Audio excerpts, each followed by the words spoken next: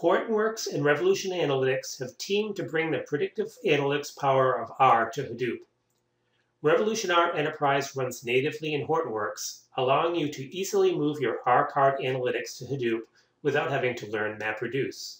Hi, I'm Steve Belcher with Revolution Analytics, and for the next few minutes I will tell you about R and Revolution R Enterprise and two ways that Revolution R Enterprise can work with Hortonworks data platform inside and beside the Hadoop cluster. Then I will demonstrate the use of Revolution R Enterprise beside Hortonworks data platform using the Hortonworks Sandbox. R is an open source statistical language that's used by more than 2 million people worldwide. It contains thousands of packages for all kinds of data mining, predictive statistics, and machine learning techniques. As a scripting language, it is open and offers endless possibilities for data analysis and model building. It is, however, memory constrained, and therefore it's rarely used for big data analytics. Revolution R Enterprise extends open source R to be faster, scalable, portable among compute contexts, and ready for enterprise deployment. Revolution R Enterprise combines a performance-enhanced commercial version of the R language interpreter with a comprehensive platform for running R and its thousands of packages at scale in distributed systems, plus graphical development tools, data connectivity tools, and deployment tools that integrate R scripts as components of larger business application infrastructures, such as rules engines or business intelligence applications. Remember, R includes thousands of packages that expedite model building. The next two slides provide a list of some of the algorithms in the Revolution R Enterprise Scale R Big Data, Big Analytics Ready library. Scale R algorithms can be used for all kinds of advanced analytics, from data preparation, descriptive statistics, statistics test, sampling, visualization, predictive models, clustering, and classification. Using Scale R means that our programmers don't have to know how to write MapReduce in order to take advantage of the MapReduce compute paradigm. This is very powerful. Revolution R Enterprise capabilities help you extend the power of R throughout the modern data architecture. It is designed to leverage the compute context in which it is running, including Hortonworks data platform, enterprise data warehouses, Linux or Microsoft clusters and servers. It allows R-powered analytics to be embedded into all kinds of analytics applications.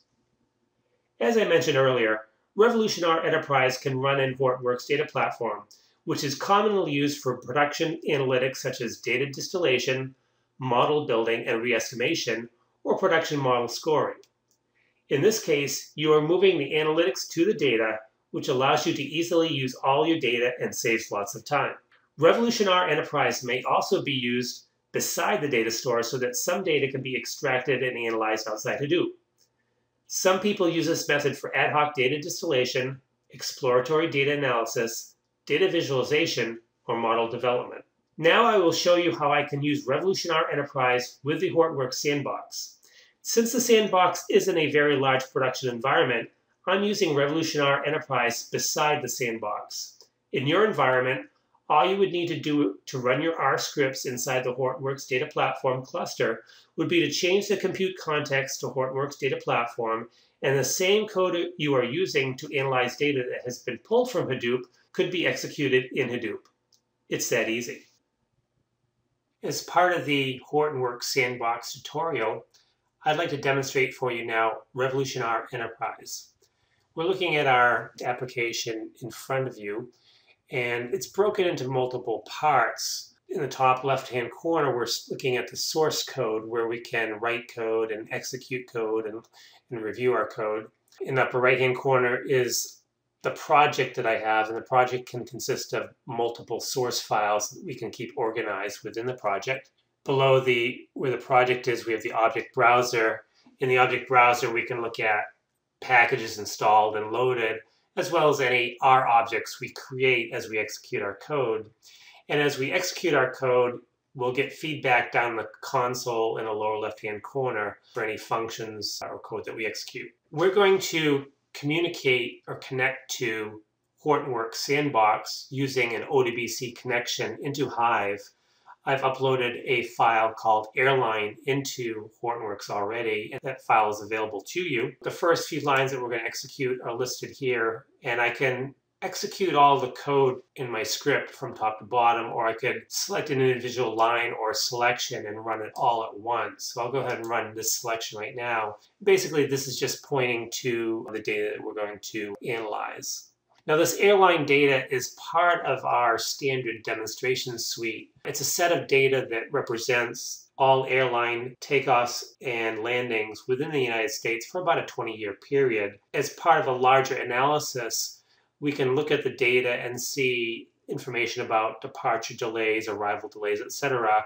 We don't have time to do all the analysis, but the bottom line here is that we can do some analysis and we can discover if an airplane takes off late, the pilots actually fly the plane a little bit faster, try to make up for that departure delay and arrive a little bit closer to on time. As part of that, we'll do a subset of the analysis.